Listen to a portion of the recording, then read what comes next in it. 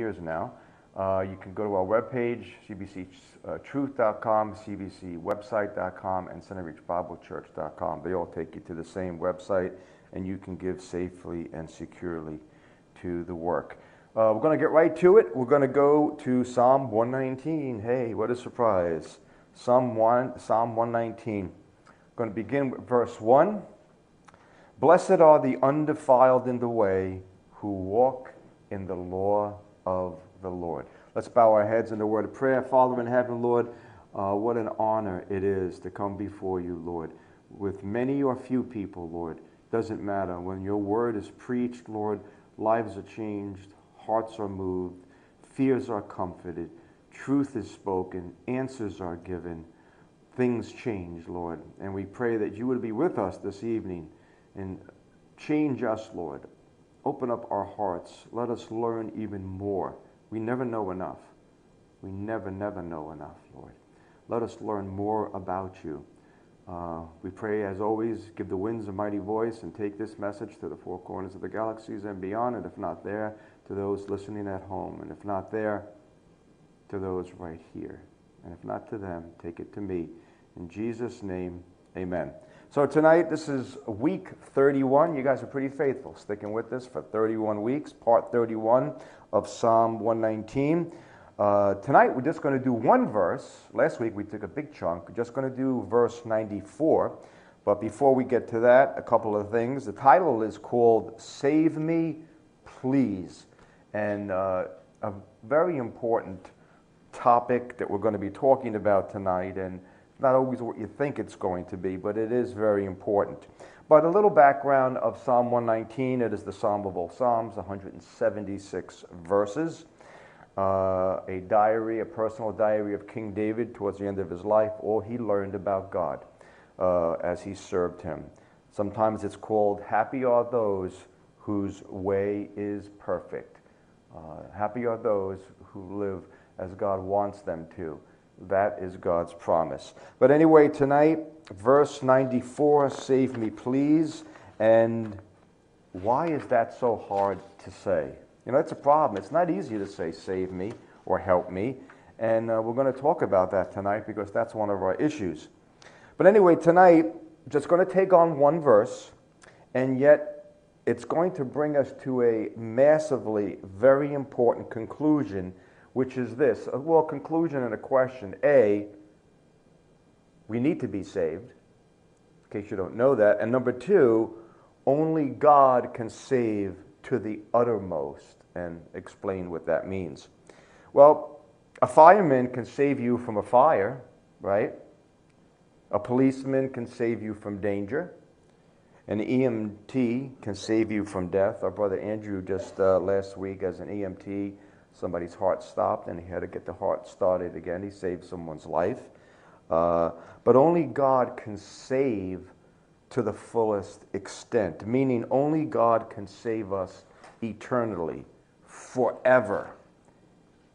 And from the biggest issue of all, I mean, we need to be saved from a lot of things. I know each week I need to be saved. But the biggest issue of all that God has saved us from is our own sins, which because of them, if they're not paid for, they send us to hell. But Jesus did that for us. He paid for our sins. But I have another question also. Is that all that God is good for, just so we don't go to hell and we go to heaven when we die? Is he saving us any other time during the day, during the week? And the answer is yes. He's constantly saving. He's constantly doing things. And he's constantly working in our daily lives. How many of us here, we should probably, one night have, I always say this, have a night when people just give testimonies. I mean, how many of us can say, man, I should have been dead. I should have been in a bad car accident. I don't know how I got out of that. But I'm here. There's so many times, people, believe me, if God didn't want you alive, you wouldn't be here. He is constantly keeping us alive. And we don't thank him enough. We don't acknowledge, wow, God, that was a real close call. I really got out of something pretty bad, and I didn't even realize it. So many times he does it to us. So the point is, God does also save us from daily danger. But always remember, He does it according to His will for you, His will for you, but also His will for Himself. If God has work for you to do, you're not going anywhere. You're going to stay alive until your work is finished. So no one can kill you or stop you unless God says you're done. So if you're worried about dying, and you shouldn't be, but if you are and you want to stick around longer, be useful to God, because God will make sure you're around for a long, long time. Just make sure you keep doing His work. Funny story about this term saved. Now, as Christians, we throw around this term, I got saved. The person, are you saved? As a Christian, you run into people and you say, sometimes instead of saying, are you a Christian, we say, hey, are you saved? And people hear us who don't know these terms go, what the heck are you guys talking about? Saved. True story. Years ago, we had an elder here named Bob Cortez, and still alive. He's serving God down in Florida. Matter of fact, we support his son and his wife. They're missionaries. Daughter. His son. No, his daughter and son-in-law, Chris and Craig, who are missionaries to Wycliffe Bible translators. They're one of our missionaries. But this is the story I heard many, many years ago, before Bob was a Christian. His daughter, and I think it was Chris, was out on a boat with her friends. And she was in her early teens. And when she came home from that boat trip, she burst through the door and she said, Dad, guess what? He goes, what? I got saved today. And Bob's first reaction was, oh no, did you fall off the boat? What happened? Are you okay? He goes, no, not like that. She goes, I was saved by Jesus. I was saved from my sins. I'm a child of God now. I'm a Christian. Now, Bob didn't get that for a long time, but the fact that he ended up becoming an elder in this church proves that eventually he did get it through one of his children coming to Christ. And that's an amazing story, and we hear many stories like that. But anyway, back to our title, Save Me, Please. And why is that so hard to say? It's a funny thing that it seems so simple to say, save me, or help me, but it's pretty complicated because we have a reluctance to ask for that. Very few people will ever admit that they need to be saved or that they need to even be helped. And why is that? Why do we have this reluctance? Why do people, lately the big talk is, as I did that study Wednesday night about atheism and evolution and agnostics, and what's the big deal with atheists? Deep down in their heart is they don't want to admit that they need anything but themselves. And to come to the logical conclusion, which there is no doubt at all, it is 1,000% provable and proved, it is evident, it is good science, there is a creator, there is an intelligent being. But why won't they come to Christ? I was talking to somebody after church today, and I said, Pastor, he goes, if you get a chance, I don't know what to do. I have this friend of mine, and this person who's talked to me is a new believer, but loves the Lord. I'm really excited about this person. And they say, this person knows a lot about science, and they once were a Christian, but they're throwing all these things about space-time continuums and matter and science. I don't know how to answer them. What should I do? And, they're really beating me up with this. And I said, well, first of all, the reason why they're beating you up with it, because they know they're hunting a rabbit, a little bunny with a shotgun, and you're easy prey. I said, if they really, really want to know those answers, I said, show them the YouTube we did Wednesday. And if they're really interested, and this is always, because I always hear this from people, I have this friend, he's Mr. Science, and well, let him come see me. I said, have him come down, make an appointment, and let's talk about it. Most of those people never will. You know why? Because they don't want to know the truth. They don't want to know. Because deep down in our hearts, people, any logical person knows you were made, you were designed, and you have purpose. And if you were made, that means something bigger than you made you. And that means you're less than them. And we don't want to know that. So pray for people like that. You know what? I don't want to beat anybody up. I just love to, well, really, that's how you feel? Well, let's talk about it logically. Okay? Because people can throw stuff, if they know you're intimidated and you're afraid, they're going to throw all kinds of stuff at you.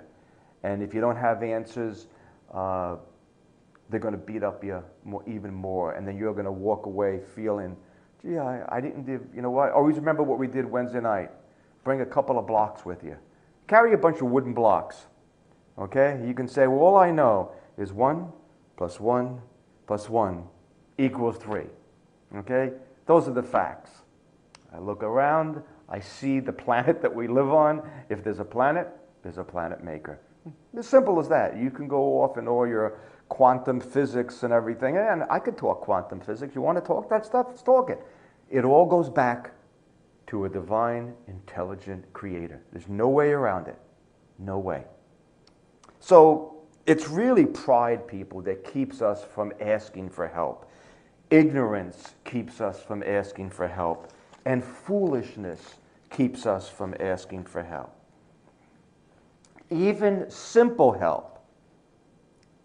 People, we will never ask for help or ask to be saved unless we know there's something to be saved from. And that's why it's so important to preach the full gospel, because if people don't understand, well, what saved from what?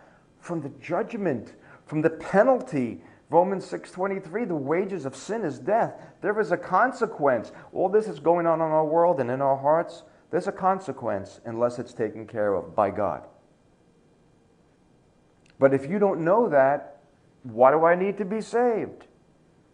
Which in turn, you know what? Many people spend their whole lives, even after coming to Christ. How many people you know who've come to Christ, they're Christians, yet they don't like help? Okay? I don't need any help. I know what I'm doing. I know where I'm going. They refuse to admit they need help. And as to hell itself, many will spend a Christless eternity simply because they said, I don't need to be saved. I don't need to be forgiven. I don't need any of that. And that's their own choice. And we can say to that, what a foolish, foolish game this is. I know many people, as a Christian counselor, as a therapist, who hate, people that I know, that it just frustrates me because they hate to ask for help. Now, I'm not talking about people who don't want to bother me and they take care of their own issues. No, if they truly have a problem, they don't want to ask for help because they believe that's a sign that they're not smart enough or they don't know what to do. It's their pride. And because they refuse to admit they need help and that they don't know everything. You ever run into people like that at work, on the job, on your family, know everything about anything, about everything. No matter what you say, they know everything about it 10 times over. They can always top you. I remember this one guy, I knew was a Christian, we talk about cars and stuff, and I peg these people right away. So I said, oh, wow, that's great. I don't argue with them. If I said I had a 350 Chevy, well, I had a 351. Whatever horsepower car I had, he had a bigger horsepower car. Whatever I did as a kid, he did it 10. I said, that's great. You beat me. Awesome. You are the best of the best. I don't know what to tell you. You ever been in an argument? Especially happens with men. It's like they've got to tell you, if you've been to, well, I've been to 10 states in the country. Well, I've been to 20 states. Okay, you win. You are the best. And you'll find with people like that, they really have inferiority complexes. You can never beat them. And you shouldn't try to be. Just let them win because they live in their own delusion. But the problem is they don't want to ask for help. And that's pride, people. It's pride. And they choose disaster after disaster after disaster simply because they are being foolish and prideful. If you don't know how to do something, ask someone. And I tell you, as an adult, well, if you're an adult and you haven't learned this yet, then you never really grew up. Because as an adult, one thing I have learned, I don't mind asking for help if I don't know what I'm doing. As a young person, you want to know, I mean, it's a typical thing. If you're a young person, every young person knows everything. Right? They always say when you get to be a teenager, you have all this wisdom, you know everything. Oh, mom and dad, you don't know nothing about this. You know, mom and dad know nothing. And all of a sudden, as a young person, young adults, you know, they believe they know everything. And it's interesting, and I've shared this before. Isn't it funny? You watch all the news, all the protests and all the crazy stuff. Who's doing it? Young adults. They know everything about everything. You don't see some person in a walker out there with a sign protesting. It's always young adults who just seem to think that they know everything, and no one could ever tell them, you know, you might be wrong about that. No, I might know everything.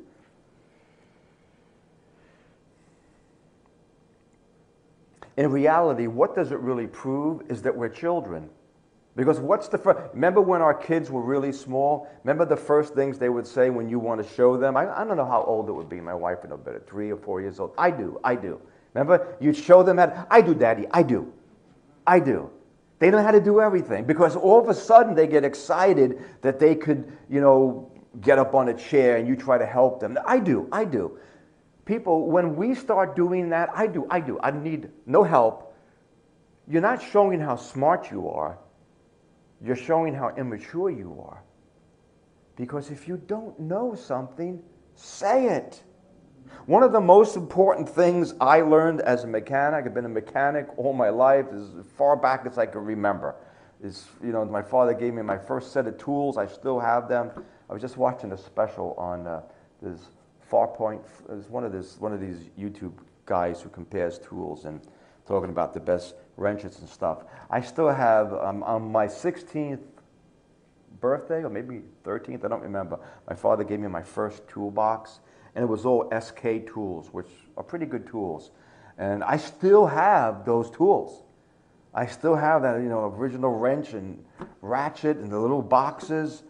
And it's interesting, as a young mechanic, I had the mentality, I do. I know what I'm doing. And I would hate when someone would show me how to do something, how to do brakes, how to do this, how to do that. But it wasn't until I got older and I realized, you have a better way of doing this? Please let me know. Because I'm struggling here. And it's a hard thing because as you get older, in my last job before I was a pastor, it was, you know, I had a pretty high-end job and I was supposed to know a lot more than I actually did. And, you know, I didn't want to tell people that I didn't know, but it came to a point where I was, you know, working on really expensive equipment. It's, you know, so like our brother Jim there, he works on airplane engines. You don't want to just wing it and say, I guess this is where this goes. I don't want to ask anybody because they're going to look. You know, if you're working on something important, you don't just, you know, you say, you know what, I'm not really sure where this goes. Can somebody, you know, there'll always be the guys who will make fun of you, but there'll always be the older guys who will say, it's smart to ask that, right? You know, I've been doing brakes on cars or oil change or whatever. I remember the first time, you know, you're doing tune-ups as a kid at my father's gas station. You know, the first thing you do if you ever did a tune-up is you pull out all the spark plugs and all the wires and then put it back. And I go, hey, Dad, I don't know where these spark plug wires go. He goes, well, why did you pull them all out? Okay? You pull one out at a time, you put that one, then you do the next one. It seemed like with brakes, he would always tell me, like back in the day when we did drum brakes, all those springs and stuff, he goes, always leave one side together. So you, because in the beginning, I rip everything out. Okay, now I don't know how to put it back together again. You always have something to look out, you know, look for. Today it's pretty cool. I've learned people do it. I take pictures with my phone now. If I'm going to take something apart, and because my memory is like, I'm taking a picture of this thing, so if I don't remember where that goes, I look at the picture. Doesn't mean I'm stupid, it means I'm smart. But some people just don't ever want to say, I don't know what to do. But anyway, to our scripture tonight, that was the big introduction, half an hour introduction here. Our one scripture tonight, Psalm 119:94. Let's go there. Psalm 119:94. It says, and now this is King David speaking. He says, I am thine, save me, for I have sought thy precepts. Now, we're going to break down this scripture, and we're going to, you might say, well, it's just one verse. What's really going on here? Well, actually a lot, because David makes three important conclusions. Number one, and it proves that he's a very smart man.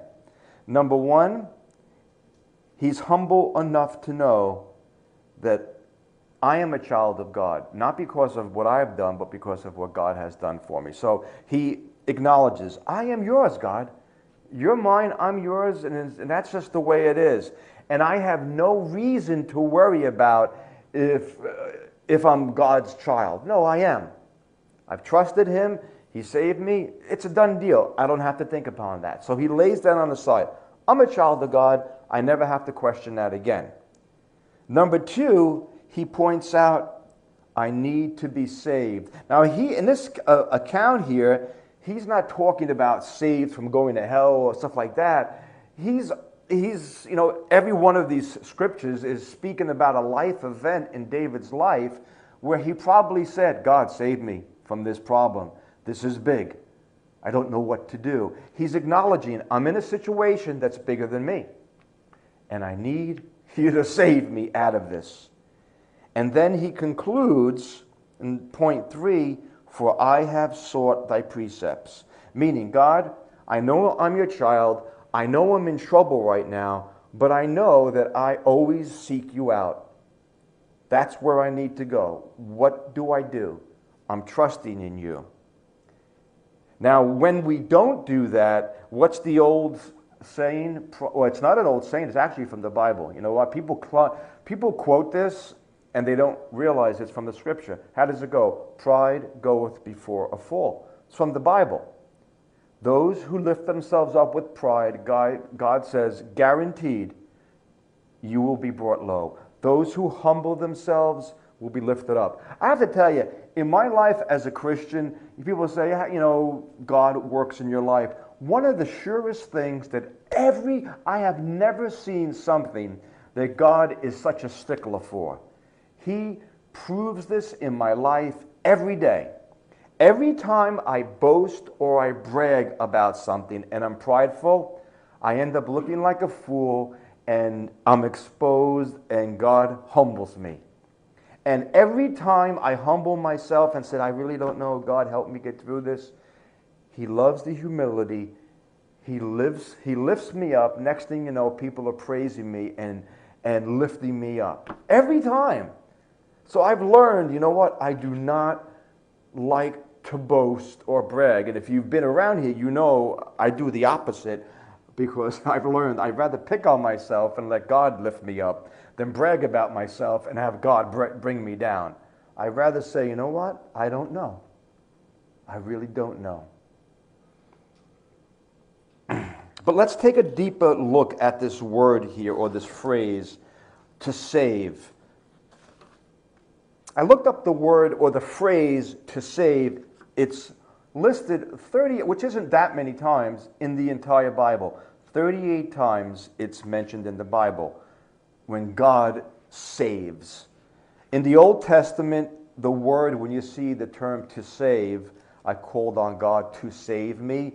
The word is yashah. It means to open wide or free, to be safe, to free or secure a safe place. In the New Testament, the word is zozo. It means to save or to deliver or protect, to heal, preserve, save self, do well, make whole. And out of those 38 scriptures, well, we're going to go over them in this remaining half an hour. Not all of them, but most of them. And I went through the Bible and I picked out specific times, Old Testament, New, when God's people were in a situation and they needed to be saved. They called out to God to be saved, and God saved them. Okay, we're not talking salvation here. We're talking get me out of this jam. Okay, so we start way back, and these will be in sequential order, so it makes it easier for you guys. So we start way back in the Old Testament, Deuteronomy, Genesis, Exodus, Leviticus, Deuteronomy. Deuteronomy chapter 4. My kids, when they were small, used to say, Deuteronomy, Dad? Deuteronomy. Deuteronomy. Deuteronomy chapter 20, verse 4. For the Lord your God is he that goes with you to fight for you against your enemies to save you. Now these are the scriptures I give tonight. If you have your own Bibles, I would highlight these and put arrows. These are good keepers. So when you flip through your Bibles, you know, my Bible is so marked up. When I flip through it in desperate times, I always have stuff that I highlighted, or that's a great scripture, and it'll pop out. So Deuteronomy is a great one. God goes with you. What does that mean? You don't go anywhere alone. No matter where you go, even to bad places, he's there. And he will fight for you against what? Your enemies. To do what? To save you from their clutches. 1 Samuel chapter 14, verse 6. And Jonathan, best friends with King David, by the way, said to the young men that bear his armor, Come, and let us go over unto the garrison of the uncircumcised, those who were not followers of God. It may be that the Lord will work for us, for there is no restraint to the Lord to save by many or by few. Isn't that a great scripture? Jonathan is telling his troops, guys, we have to face this army. And God, nothing holds him back. There is nothing that scares him that's too big. And he can save us with many people or with a few amounts of people. He doesn't need a lot of things. He chooses what he wants. 2 Kings 19:33. By the way that he came, by the same shall he return, and shall not come into this city, saith the Lord. For I will defend this city to save it, for my own sake and for my servant David's sake. Interesting. God says, David, you have a battle to face. You're entering into a dangerous place. Always remember this. When God delivers you, he's not just delivering you for you. He's delivering you for himself. Because if he has more work for you, he's got to deliver you. He wants you safe because he has things for you to do. So he tells David, I will defend the city, okay? Don't worry about it. Yes, you're going to have to go, but I'm going to be fighting the battles. I'm going to do it for my own sake and for you, David, because I love you, David. I'm also going to do it for you. I'm going to save you. Save you from this really bad situation. Isaiah chapter 38, verse 20. The Lord, and always remember, guys, I'll give you a little test. Every time we see the word Lord, uppercase letters, what does that mean? God Almighty, God's name, his personal name, Yahweh, the great I am. So the Lord was ready to save me. Therefore will we sing my songs to the string instruments all the days of our life in the house of the Lord. Meaning, that's why we sing praises. Well, number one, God likes it. You know, God likes music. He likes to be sung to. He does. He likes it. For some reason, he's God. That's what he says, so we do it. And he likes it when we thank him for when he saves us, even before he saves us.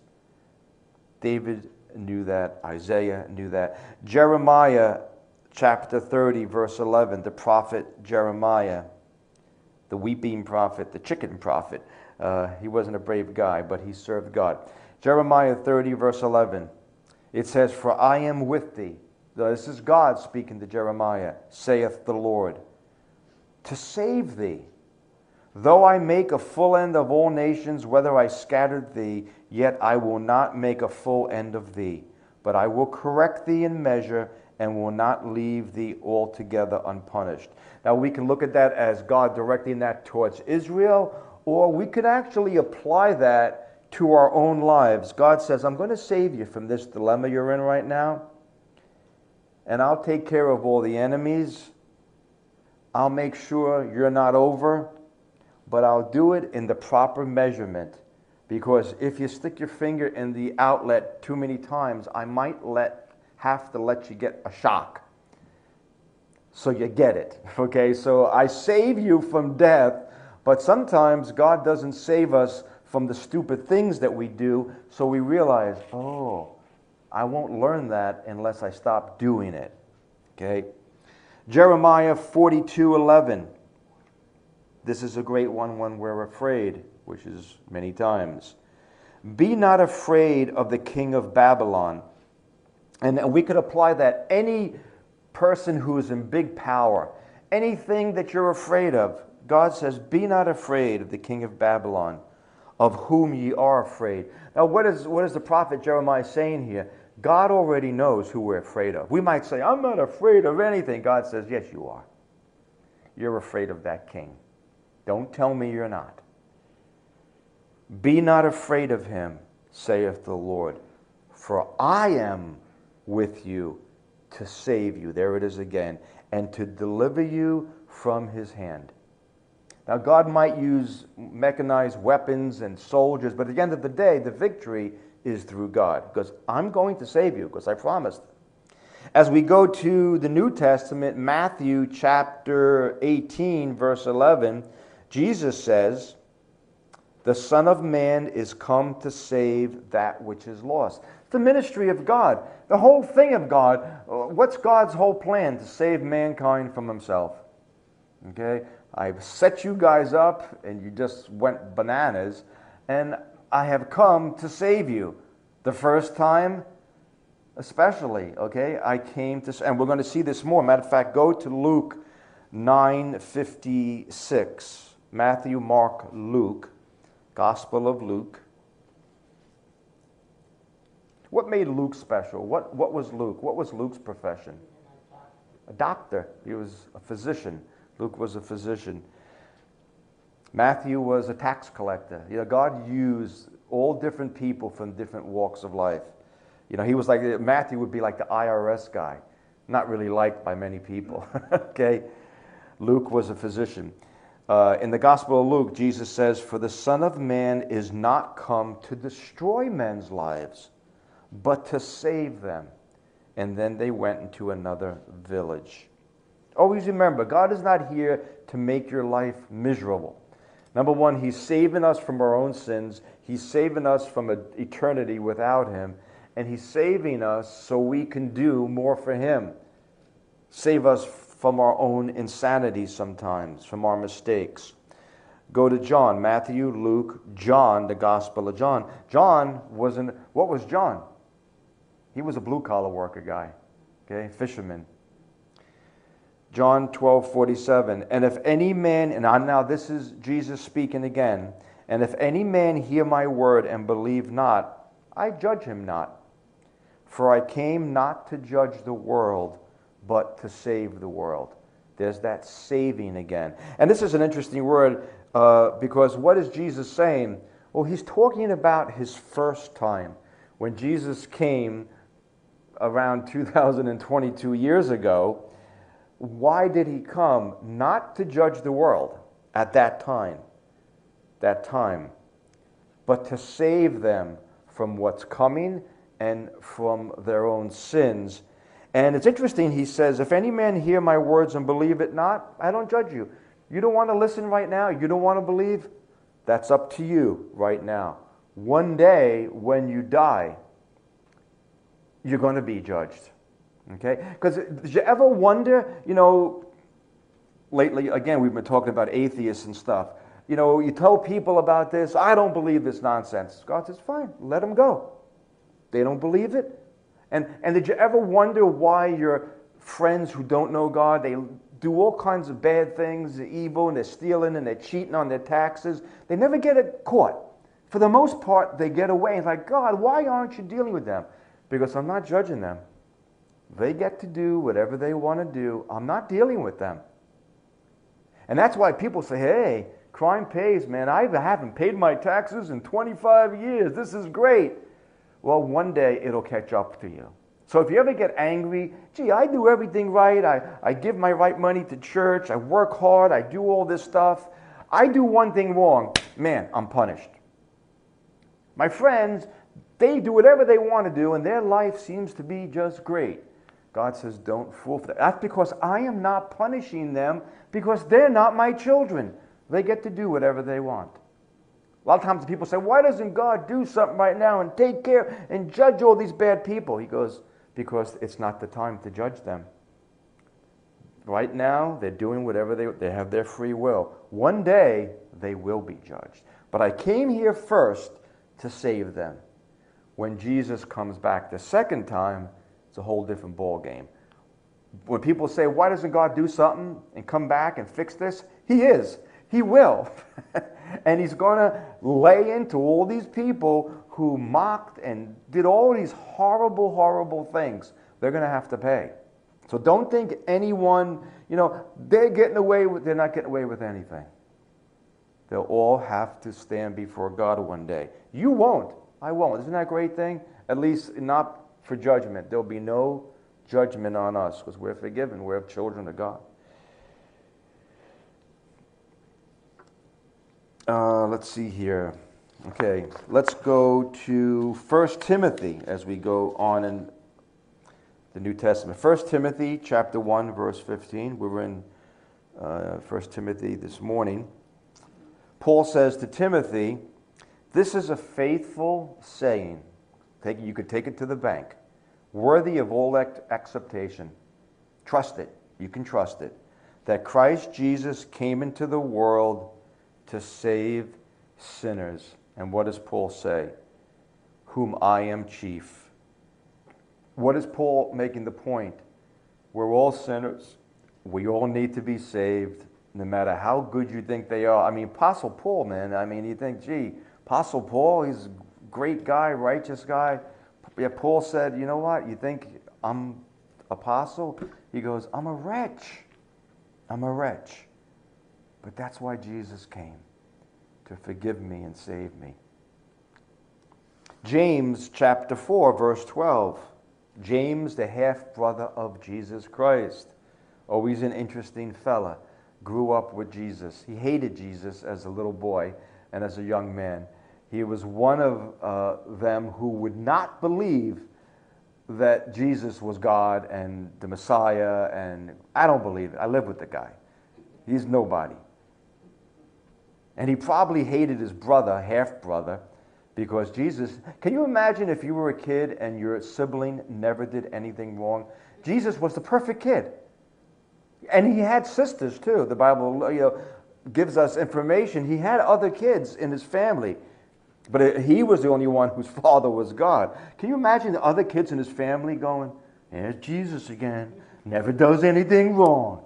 Always helping mom out. Always helping dad out. They're all out getting in trouble and he's cleaning his room. There's Jesus. You probably would hate him. And James didn't like him at all. But yet James came to an enlightening when he saw the risen Christ. He goes, wow. Jesus is God. And James says in verse 4:12, there is one lawgiver, one authority, he's basically saying, who is able to save and able to destroy. Who art thou that judges another? Who is he speaking about? Jesus Christ. He is the only one who can save and can destroy if he has to. And obviously he's pointing out, be careful when we judge other people on what they're doing wrong.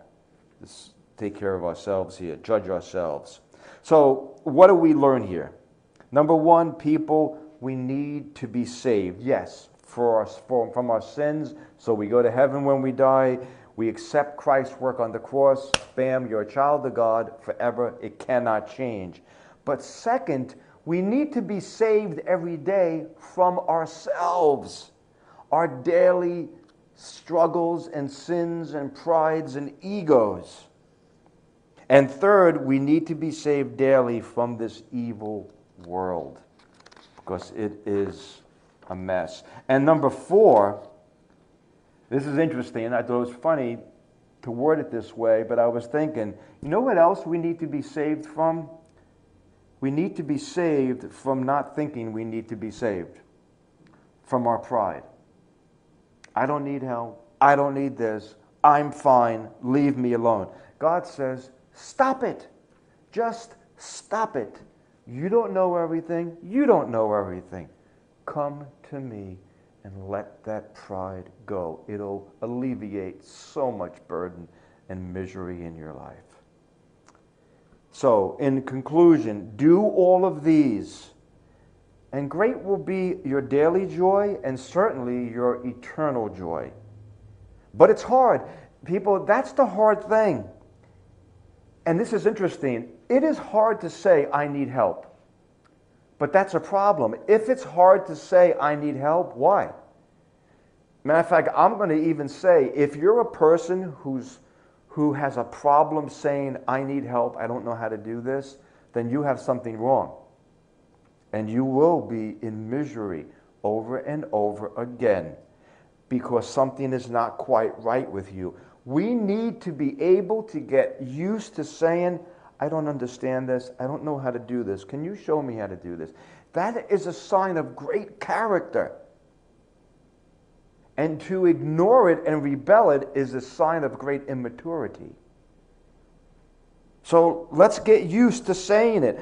Get used to saying the words that we hate to say, that I don't know what I'm doing sometimes. I don't know the answer sometimes.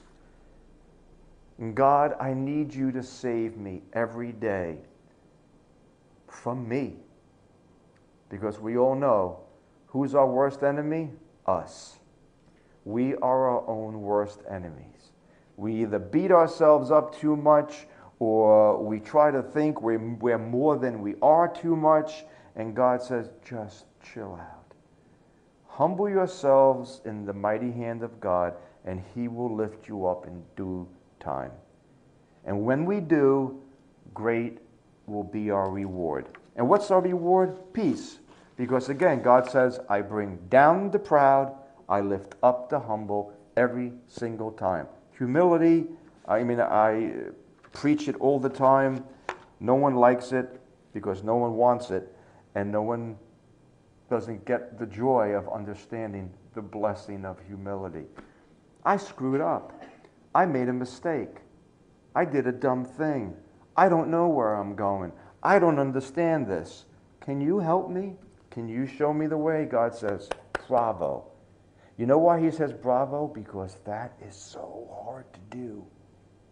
Because everyone wants to think they know everything. And that trait can send us right to hell when we say, I don't need God to forgive me for my sins because what did I do wrong? Nothing. God says, that's where it starts. That's where it starts. If you don't think you need to be forgiven, then you will certainly never think you need help from anyone. Let's humble ourselves in the mighty hand of God, and He will lift us up, the Bible says, in due time.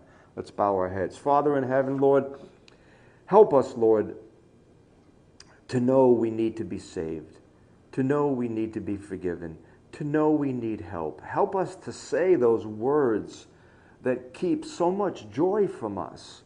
Why do we refuse your help? Why do we refuse people's help? Why do we refuse to admit that we don't know things sometimes, and we just lay upon ourselves burdens and problems and struggles, and we wonder, why am I having all these issues? And it just comes down to pride. Father, I need to be saved every single day. And I'm glad that I am saved for eternity. That's taken care of. And anyone who calls upon Christ as Lord and Savior and trusts on His work on the cross, you're saved forever. It's the done deal. Let it go. You're forgiven. But on a daily basis, we still need to be saved from the dangers of this world, but mostly from ourselves. help us to get used to admitting, I don't know what to do. Fix me. Show me the way. And when we do, you do. And great is that reward. In Jesus' name, amen. Let's stand. We finished early tonight. Okay, good. Let's stand and we'll close with a song.